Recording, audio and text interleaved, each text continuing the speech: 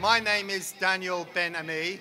I'm a journalist, and I'm partly speaking today as a journalist and to talk about the importance of freedom of speech in general, and in particular freedom of the press, because I often see young journalists coming into the profession, if you can call it that, who are very idealistic. They believe in the freedom of speech and freedom of the press. They think it's very important, but just gradually they lose that kind of habit of seeing it as important just through the day-to-day business of work, of making compromises.